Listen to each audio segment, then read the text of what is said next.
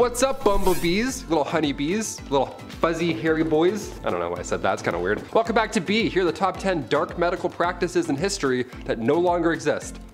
Thank God, let's not do this again. Kicking off our list at number 10, dental surgery. Back in the ancient Egyptian world, it's not like you could just take a quick trip to the dentist to get your teeth checked out and cleaned, yada yada, and then you go home, whatever, right? The diet of the average Egyptian was most definitely not exactly, conductive to having an impeccable set of pearly whites. That's mostly due to the fact that the tools used to grind food would often leave traces of sand and or stone behind, which would naturally destroy your chiclets. And through documents found, there have been a few different dental treatments from that time that have been discovered, and it's pretty horrifying, like topical treatments and such. But one case was able to give us a glimpse into what is believed to be the treatment of an abscess, an ancient abscess. We love those.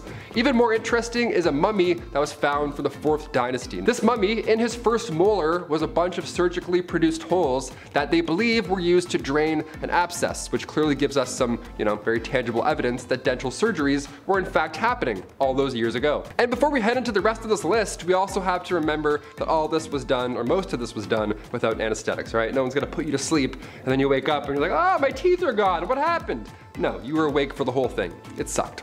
Number 9, Egyptian stitches. Yeah, gotta talk about Egyptians once again. I'm gonna talk about them quite a bit. They're the OGs. Just in general, while surgery did exist during ancient Egyptian times, invasive surgery wasn't quite as common because, well, obviously, like I just said, no painkillers, no antibiotics, the list goes on, right? No fun.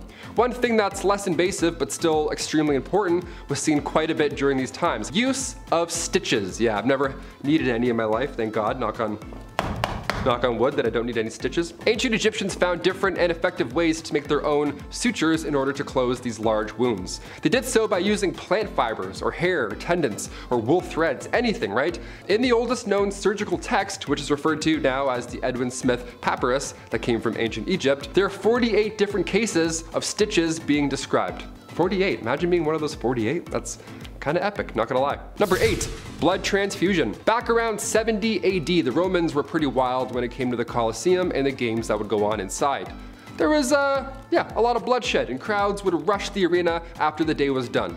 Not to get autographs, but to hopefully get a sip of that sweet gladiator blood. Yeah, blood back then was a magical elixir. And then near the early 1500s, blood was seen as this youth juice. Yeah, you drink some young blood as an elderly, and then those knees, your patellas, would apparently start working again. A lot of theories surrounding blood back then. And in the Middle Ages, bloodletting was a go-to when you were sick because they thought your humors were out of balance. It is so hot in this goddamn room. In 1628, blood circulation was discovered by a man named William Harvey. That changed the game, right? Now, the idea of something going into your bloodstream was in the picture hypothetically. That's a little odd. So we started to test this out on canines. Scientists were injecting them with different substances, and slowly but surely, that turned into blood transfusion between animals, between canines. So this is back in the 1660s, right? That's how early we started injecting things with blood. It's kind of gross. Number 7, cataract surgery.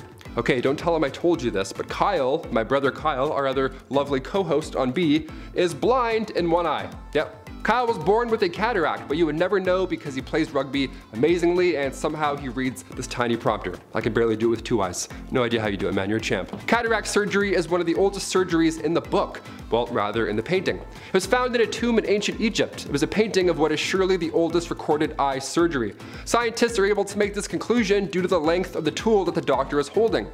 They believed this was a method called couching, which happened to be recorded. See, the needle would push the cloudy lens to the bottom of the eye, ideally fixing their vision. The oldest tools found in Egypt tell us that 4,000 years ago, this was the first time it had been done. But afterwards, evidence of couching was found all over the world. Now, it wasn't until 1747 until Jacques Daniel, a doctor in France, he performed the first ever cataract extraction surgery in a modern sense. He was the OG. Every method sounds wildly uncomfortable. If you've been through this, like Kyle has, kudos. Number 6, skin treatment. As soon as summer comes around, honestly, it's game over. I burn so easily. That's why I'm a fan of winter, right? I don't have to keep applying sunscreen to my face all day and feel like I'm about to faint. But how did ancient Egyptians beat the heat back in ancient times? They didn't have Banana Breeze SPF 35. No, ancient Egyptians valued their skin as a symbol of beauty. Yeah, you think your morning skin routine requires a lot of work? Buddy, read a book. Their routine was written on a tomb. written on tomb walls and scrolls. They used rice bran containing UV absorbing gamma oryzanol. Yeah, that was used to block the sun off. Jasmine as well helped repair sun damage. Ancient Greeks would use olive oil as sunscreen, which as far as UV protection goes, it did absolutely nothing. You're burnt and dehydrated, but also you look good, okay? Tan lines, I see you. Number 5, cancer treatment. All right, the big C. Cancer is something that obviously very prevalent in our modern society, and because of the rising rates, it makes us ask ourselves, did cancer exist in ancient times? If so, where was it recorded? While they didn't call it cancer, it definitely did. Some of the earliest evidence of cancer is found in ancient manuscripts, mummies, fossilized bone tumors that have been found in ancient Egypt specifically. There are tons of examples and different forms of cancer that have been found throughout. Perhaps the oldest comes from 3000 BC, and it was found, like I said, in the Edwin Smith papyrus that we talked about before. Now in this text, it describes 8 cases of tumors or ulcers of the breast and how they treated them back then, or at least tried to. See, back then these tumors were removed by cauterization using a tool called a fire drill. Other than this though, the text says in reference to the illness that there is no treatment. So in ancient times and today, we're still trying to figure this one out. Number 4.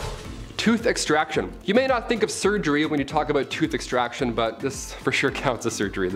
Yeah, I've had a tooth pulled. It's pretty intense.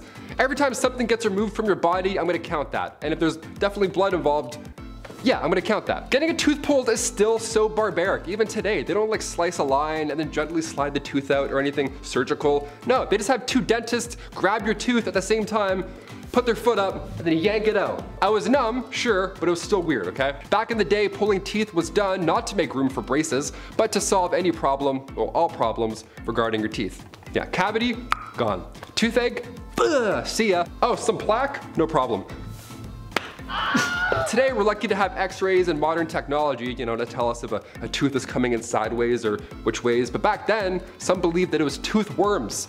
Yeah, this feeling over here could be a worm. Go get it checked out. Could have worms in your head. Gross. Aristotle and Hippocrates wrote about dentistry around 500 BC, and the way they would handle tooth decay or extraction was by using metal wires to fix wobbly teeth or even a broken jaw, aka ancient braces. Number 3, trepanation. One of history's oldest surgeries. Trepanation was also, it was the worst. It was horrible. To this day, we're not even sure why this was a thing, but we picked up a few ideas along the way. Let's talk about it. Turning the clocks back to thousands of years ago, trepanation was the practice of drilling holes into your skull. A popular theory is that trepanation was done to release evil spirits.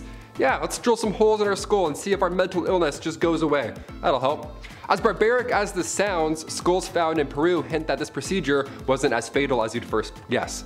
The reason this would happen was also to clear out bone fragments after skull fractures, right? So you show up with a headache and leave with a hole in said head. But honestly, the fact that you're leaving at all is surprising, given the time.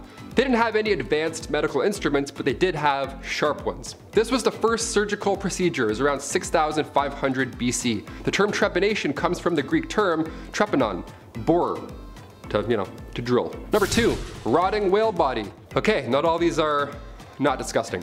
One of the most strange things on display at the Australian National Maritime Museum exhibit has got to be the whale carcass treatment. This is an odd treatment. Now, the cure for rheumatism back in the 19th century was to crawl inside of a dead whale's body and just hang out for a bit.